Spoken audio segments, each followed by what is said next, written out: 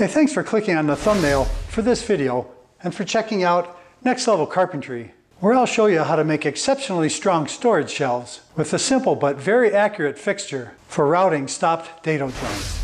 Once you see how easy this really is, you'll be making better shelf connections faster and with the professional fit and finish you're seeing in this panning shot of the completed shelf I build in this video. So let's get to it so you can watch and learn. This shelf project starts out like many others, where I use the assistance of my GROAT tangent ramp outfeed roller stands to break a full sheet of 3/4 inch AC plywood, first down into manageable pieces, and then into the finished sizes needed for this particular shelf. While the table saw and roller stands are set up, I rip a piece of scrap 5/8 inch thick melamine faced particle board, about 5 feet long, into 2 strips about 4 inches wide, that I'll use for the stopped dado routing jig for this project. Next, I chop these 2 rips about in half, and then cut 4 pieces to equal but arbitrary length, a little over 2 feet long, that I'll turn into a simple but very accurate dado routing fixture in a few minutes. Once the side pieces are cut to their exact final size, I add layout marks for the 3/4 inch thick top and bottom shelves, and notes for orientation that serve as a guide during the build, and finish up the layout by adding marks for 3/4 inch shelves with spacing that's specific to this particular cabinet. I start at the bottom with a 16 inch shelf spacing, add another space at 10 inches, and then add marks for an upper shelf that's 10 inches down from the top. And this specific layout leaves an arbitrary shorter shelf height near the top of the cabinet for storage of things that are equally arbitrary. Once all the predetermined shelf location marks are made, I square those marks across both side panels for the cabinet for reference when I route the stop dados for these shelves. Most of what you've seen in the video so far is particular to the specific cabinet I'm building. This is just a storage shelf for a mechanical room, but now I'm going to get to the crux of the video, which is what I promised you in the thumbnail. A quick and simple jig for routing stopped dados on a shelf like this. And I hope that it's obvious you can extrapolate the process you're about to see to any shelf, anywhere, for any cabinet. So I've got these melamine pieces set up here. So I'll bring the camera in close so you can see these simple but key steps for assembling the jig. The first thing to keep in mind is that you want the space between these 2 pieces to be at least as wide or preferably wider than the widest piece that you'll use the fixture for. In this case, my widest piece is 15.5 inches, but I'm going to make the space about 19.5 inches for a clean looking jig. So make sure you go through dimensions for your project to make sure the fixture is big enough for the work you need it to do.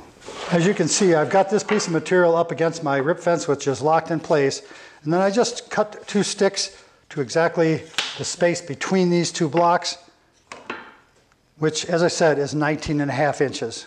And that'll just help with this setup process by keeping these 2 pieces parallel as I build the fixture. Also, I put layout marks on these 2 pieces that will roughly center the fixture on the length of these 2 blocks. And that's helpful, but not essential. In this first step for assembling the jig, I use Starbond accelerator and medium flexible CA glue along with a framing square to attach one of the pieces of melamine particle board to another piece at exactly 90 degrees. I spray accelerator on one piece, add a couple strips of that medium thick flexible CA to the other piece, and then, using the framing square for alignment, quickly stick the piece firmly and accurately in place. And this step is just as quick and simple as that. With strong Starbond CA glue holding that piece firmly in place, I use a snappy bit for a pilot hole and countersink, and then drive a couple 1-inch long square drive screws into the connection. These screws aren't necessary for strength during normal use, but they're there to back up the Starbond glue in case the jig gets dropped or abused while in use or storage. And that is one fast, strong connection. With those first 2 pieces firmly and accurately attached together, I'm going to add a second piece here. I've added a clamp to kind of hold this whole thing in place because I'm working alone by myself here, and with the camera running, this could turn into a fracas. But I've got another piece that's the same width, same thickness as the first one, and like the first one and all the other pieces, it's got a very clean, straight, accurate edge cut on there. And I want to attach this to that as well. And the key thing at this stage is to use a piece of scrap material from the actual shelves that you're cutting these dados for. This is just an offcut from one of those side pieces. So it's the exact thickness I want to end up with. And I'm just going to be able to drop it down in between these 2 pieces, like so. And then you can see how this second piece is going to fit up next to that one. There's a little bit of a bow in this piece, and I can just push that out with a little bit of pressure when it comes time to glue this one in place. So here we go, second verse, same as the first. Accelerator on one piece, medium thick flexible CA glue on the other piece. Position the shelf scrap and glue the piece in place. And the takeaway from this sequence is how the CA glue speeds up the process by holding the piece in perfect position while I pilot and drive screws for backup strength. And that's the kind of snug fit you want between the particle board pieces of this fixture.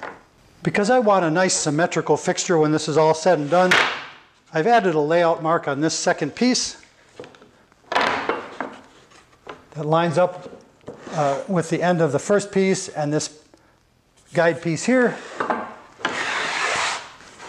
so that when I glue it in place, everything is nice, clean, and symmetrical. But the most important part about this fixture is the space between these two pieces and the fact that they're perpendicular to at least one of these edges. So I'm adding these spacer blocks now so that this side of the fixture is perfectly parallel to that side. And when I line up this mark with that edge, everything will come out symmetrical like that.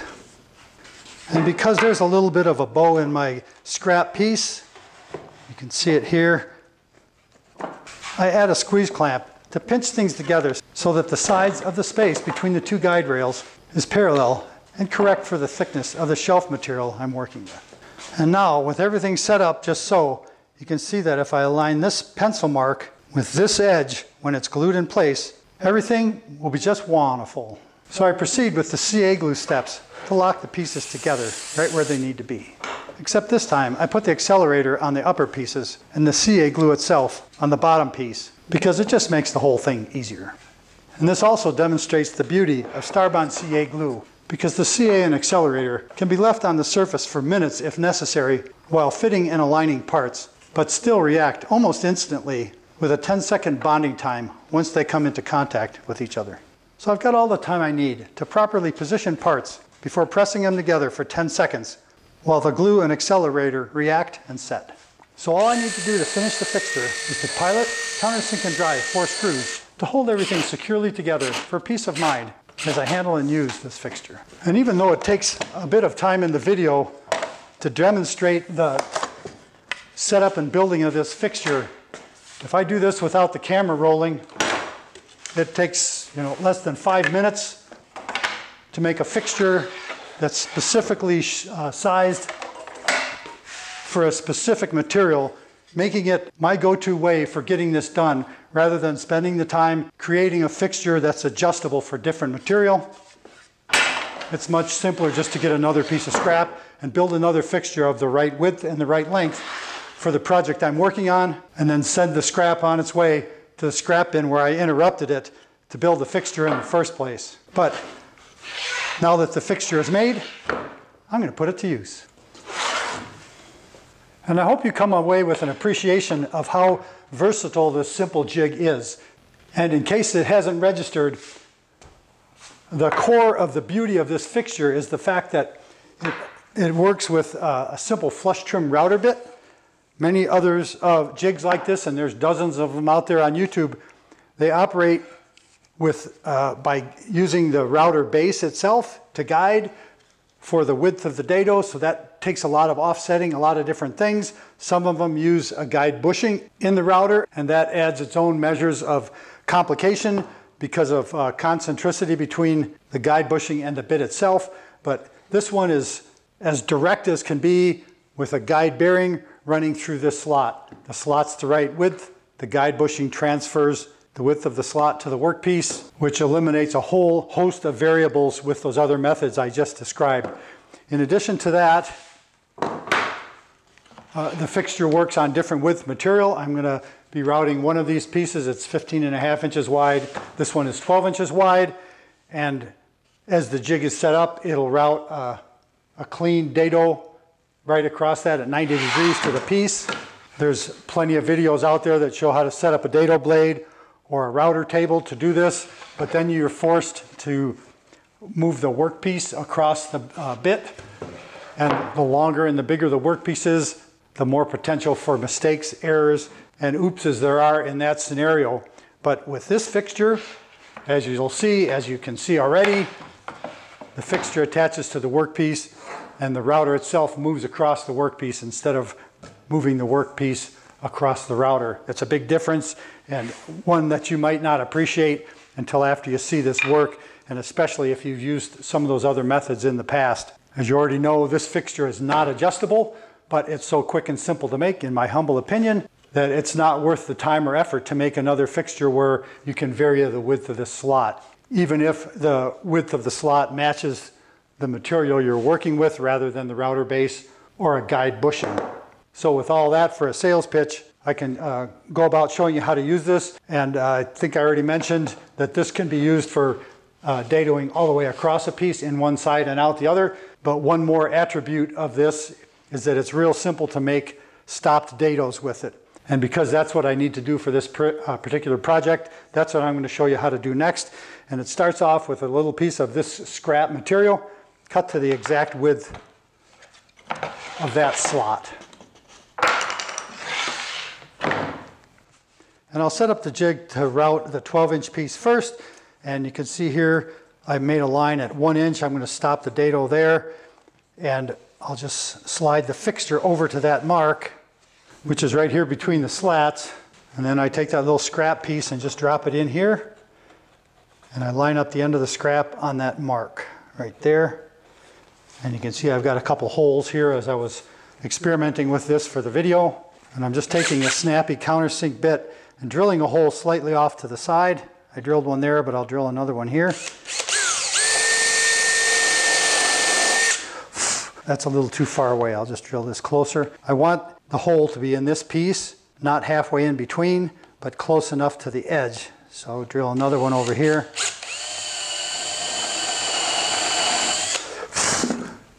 Something like that. And then I'm just going to use a number 8 by 3/4 inch flathead screw and plunk it right down in there. And that holds that piece firmly in place, but the router will be able to slide over this if it needs to. I'm going to jump in here with a little insight into the awkwardness of being a YouTube content producer. As I'm doing this little stop block, I realized that that countersink screw, the flathead screw, is spreading the fixture apart so that now that plywood fits loose in that slot because that screw made it expand. And those little screw head holes are also going to cause an interruption on the inside edge of the fixture that could cause the bearing to chatter. So I've got to rewind because in an embarrassing moment of delayed intelligence, I figured out there's a much quicker, better way to do this. So I'll just rewind and show you that. And I'll start out by clamping this board in place so that the distance from the back edge of the shelf to the front edge of the stop dado is correct. And then I'll quickly remove the little stop block I started out with. Into the dumpster you go. And I'll replace it with this piece. This is a 1/2 inch thick where this is 5/8, but as long as this is flush with this or less, it's good. Now I can just put the end of this smaller piece that fits snugly in the slot like that. And then I can use that snappy bit to drill and pile it back here. And that is a perfect fit that does everything I need it to do and nothing that I don't need it to do. So that this slot is now a nice snug fit once again. The stop block is as positive as I can get, exactly at the mark that's 1 inch from the front edge of this 12-inch piece. And another beautiful thing about this fixture, or this jig, I keep using the terms interchangeably, is that you could use pretty much any router to do the actual routing. Typically, if I was doing a lot of this, I would probably use my D-handled router. But I want to just show that even a small palm router is effective, so that's what I'm going to use on this project. And I'm using a 5/8 inch diameter, 1/2 inch cut length bit with a top bearing. This particular bit happens to be a Freud, but the brand of the bit doesn't matter, because the most important thing is that the diameter of the bit is equal to or less than the width of the slot, and that the guide bearing is on the top of the cutter, not underneath it. Because obviously the guide bearing has to follow the template while the cutter cuts the workpiece below. Setting the depth of cut for that router bit is pretty simple, and the total distance from the base of the router to the end of the cutter equals the thickness of the fixture plus the depth of cut, which in this case is 1/8 of an inch. So I've marked out that 1/8 of an inch depth of cut right here, and I just set the router until the base of the bit matches that mark, and that'll leave a depth of cut of exactly 1/8 of an inch, just like I want it. And to demonstrate those properties of this fixture, I'll just fire up the router and make this stopped dado by going down one side of the gap in the fixture and back on the other side. I'm able to start the router on the outside of the fixture and move it in. I don't have to plunge down through the slot or anything, which is part of the quick and simple feature of the jig.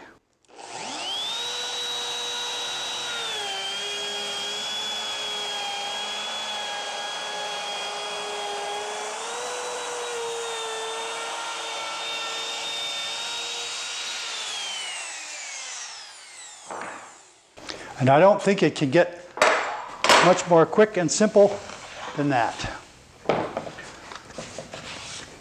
And that, ladies and gentlemen, is just about as quick, fast, and accurate as you can get for plowing a stopped dado in a piece of sheet goods. And that's a fit I'll buy any day of the week. And I quickly pay off the time invested building this fixture because it takes just minutes to reset the fixture and plow 2 more stopped dados in the side piece of this storage shelving unit. I take an extra measure for the dados on the very top and bottom of this shelf unit side, which actually turns out to be a rabbet when it's done, by just placing a piece of scrap material underneath the fixture and then lining up the fixture with the mark and the end of the panel, making sure everything is lined up accurately before making the cut.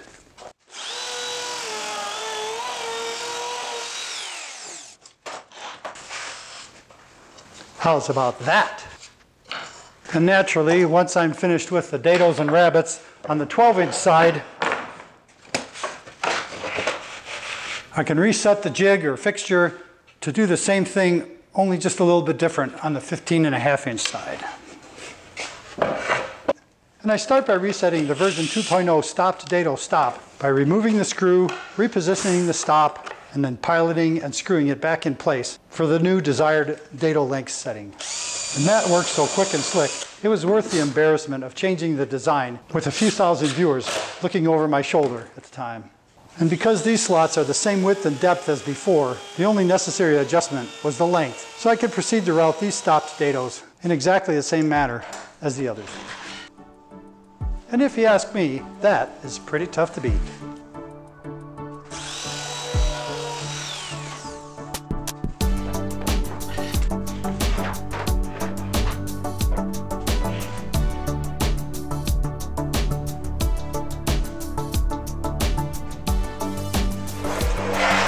And with that, I've got a matching pair of sides for a simple storage cabinet, and the fact that these are different widths is because the location of this is kind of a unique installation with a non-standard back to the cabinet. Otherwise, this would look a little different. But that's 2 things. One is it highlights the value of taking the time to dado these sides for shelves because it makes them extra strong with little extra work. But it also highlights kind of the absurdity of this, because this just goes in a mechanical storage room. It's for storing cans of paint. But the project presented itself for being able to showcase this fixture and the method and how it works. And because it's just a cabinet for a mechanical room, anybody else in the world would have just made through dados here and fit the shelves flush with the front. But I believe how you do anything is how you do everything. So I took a couple extra steps for this particular storage cabinet that could easily be extrapolated into a finished bookcase if this was solid wood and not just AC plywood. And that has to do with fitting the shelves to the sides and the fact that I used stop dados because it just gives it a more refined look, even if it's just for an old mechanical room. To fit shelves in these stopped dados, I have to start out with shelves that are exactly the right length for the finished width of the bookcase. So I've clamped the 2 pieces down here, dadoed sides out, to measure the total shelf length. And to quickly figure that length, I take the total width of the cabinet at 31 inches and subtract the combined width of the 2 cabinet sides for a total shelf length of 29 3/4 inches. With a stack of shelves accurately cut to identical length, the next step is to put a small notch in the front edge of the shelf at each end so that the shelf fits snugly into this stopped dado. Dimensions change from job to job, but for this particular shelf design, I want the back of the shelf to be even with the back edge of the 15.5-inch shelf side, and that leaves the front 3/8 of an inch shy for a little offset in the design. So the notch in the shelf needs to come back to this point, which is about 7/8 of an inch, and ultimately the notch will be 1/8 of an inch deep. And the notch will look just like that on the front edge of both ends of each shelf. So I set the height of the blade on my table saw to 1/8 of an inch, and then set the fence so it measures 7/8 of an inch from the fence to the far side of the blade. And with those settings made, I stack all 5 shelves on end with the front edge towards the fence, clamp them together, and gang cut that little notch into the end of each shelf at the front edge for 10 clean, consistent notches with just 2 passes over the saw blade. Next, I reverse the settings and set the height of the saw blade to 7/8 of an inches and the distance from the fence to the far side of the blade at 1/8 inch, so that finishing all 10 notches is just as easy as starting them. Naturally, it takes well-tuned equipment with sharp blades and an attention to detail to get this kind of results when gang cutting parts, but the time spent invested in dialing in a table saw for exactly this reason is time well spent. Because with a stopped dado that's the exact width of the thickness of the shelf and a carefully cut notch in the front of the shelf, the end result is an amazing fit between the 2 pieces for a refined look, even on what you might consider as a rough storage shelf.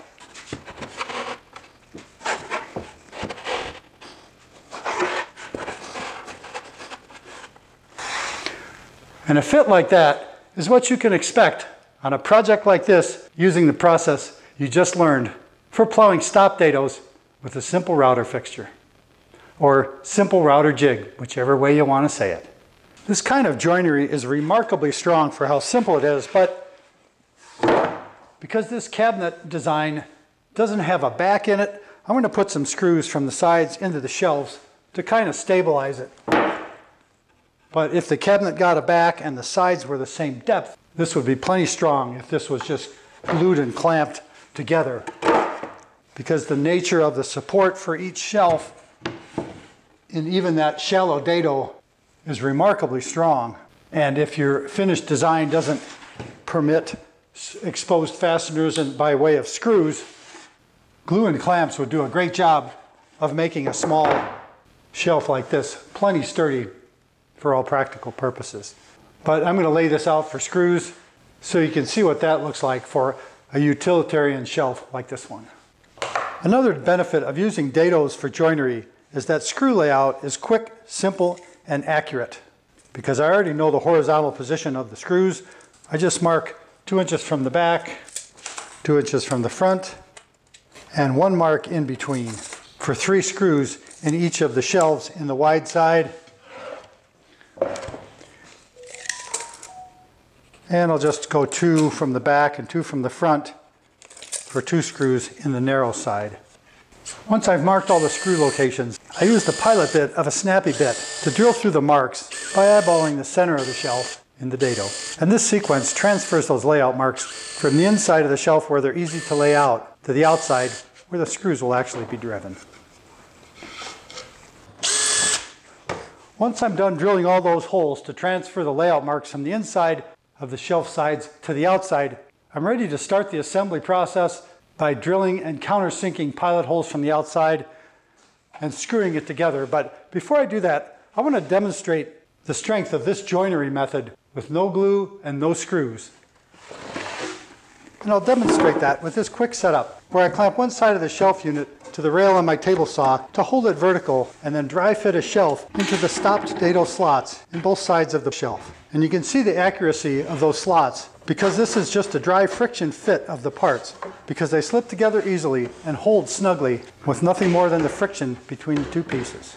And as you can see, the result is that the stopped dados easily support my weight even before fasteners or glue are involved. But of course you can see the necessity for glue and or screws because the slightest twitch of the sides disengages the shelf from the dado and the connection fails. But once stress testing is complete, I can position a shelf, pilot and countersink the holes, and drive 1 3/4 square drive screws to maintain the strength of the connection during real-world use of the shelf. And before anyone gives me grief about the inferior nature of one side of this plywood, keep in mind that this is a humble shelf for a lowly utility room and not a showpiece for the living room. So the fact that I used AC plywood instead of CDX already takes the fit, finish, and quality of this shelf to a higher level than the project requires. And once all the intermediate shelves are fit and screwed into place, I can slip the top and bottom shelves into place and drive screws to hold them in place as well.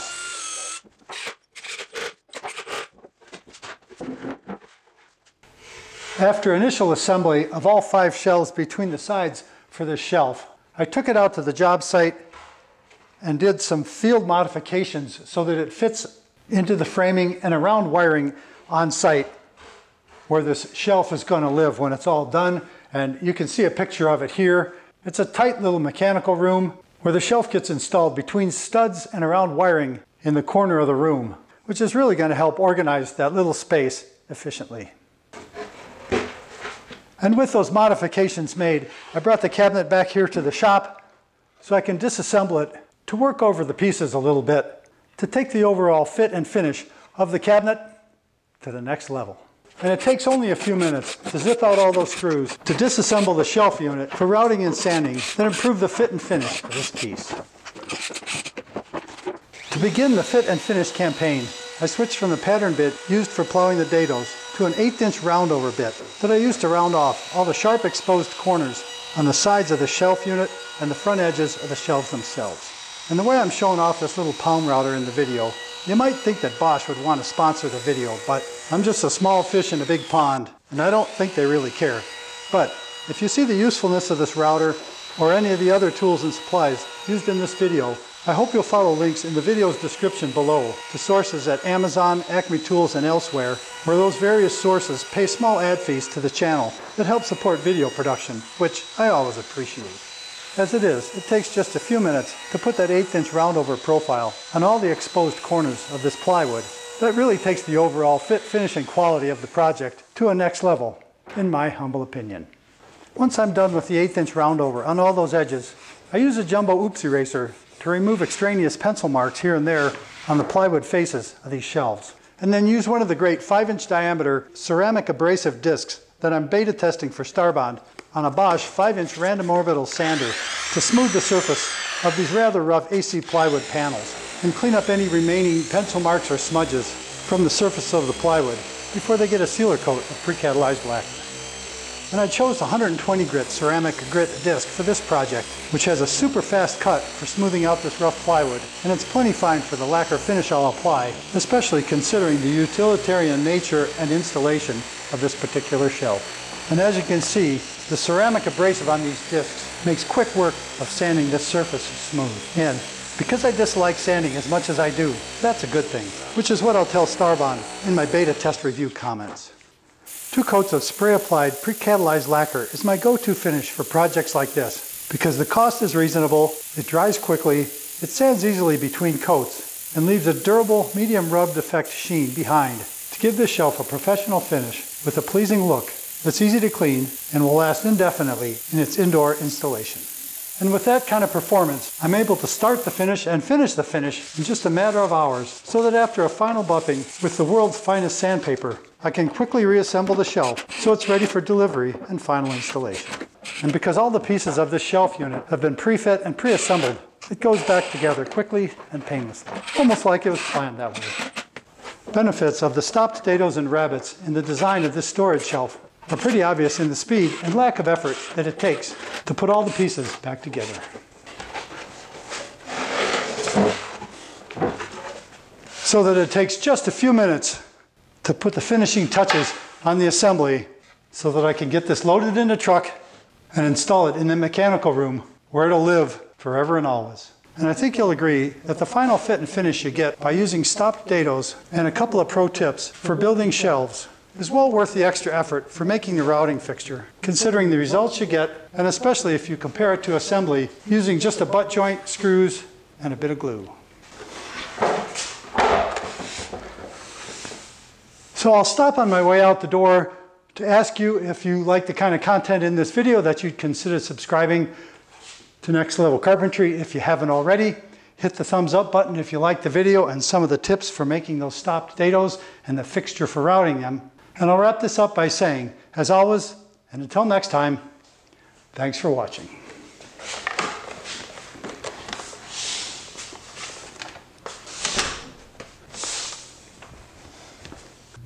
So you're one of those folks that sticks around to the end of the end of the end, are you? Well, this should make an interesting end of the end. The audio is going to be terrible because I can't mic up for this installation. The room that you can see here, this little mechanical room, is more like a bad prison cell. It's 4.5 feet wide, 6.5 feet long, and barely 7 feet tall. And I've got to install that shelf right here in this corner. And it's a tight fit. But here goes. To do that, I need to remove this little shelf here. I made this for holding modem, etc. That has to come out. I also took the hinges off the door back here just so the shelf can get shoehorned in here. So let's see how this goes.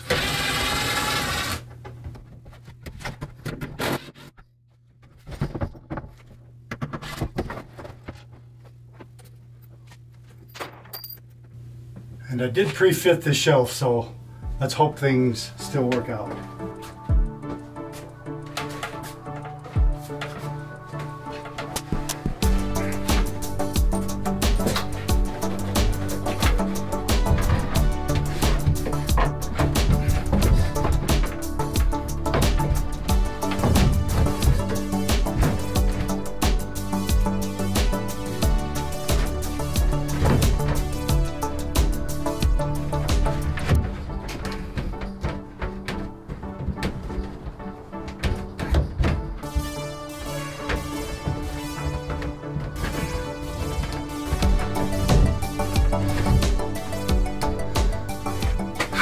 Nothing to it. Whew. All right, there's a couple stubborn wires down there in the bottom that cause problems, but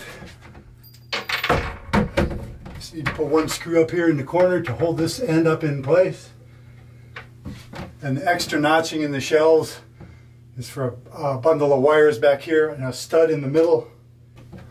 And the reason that the depths of the cabinets is different is because this 12-inch side hits a stud, 15.5-inch side goes all the way back to sheetrock on the other side of the wall.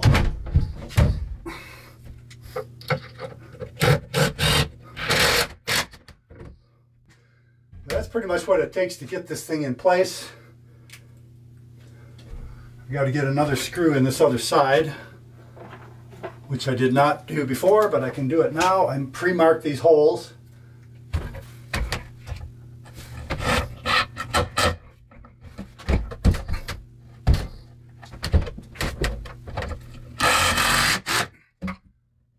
I'm going to call that good. That's a shelf with the stopped dados, nice coat of lacquer, even though it's installed in this humble room. And the whole purpose is to help store things like a bunch of paint cans, etc. From the project, and things that just need to be stored in this mechanical room. But now I can put this little shelf back up.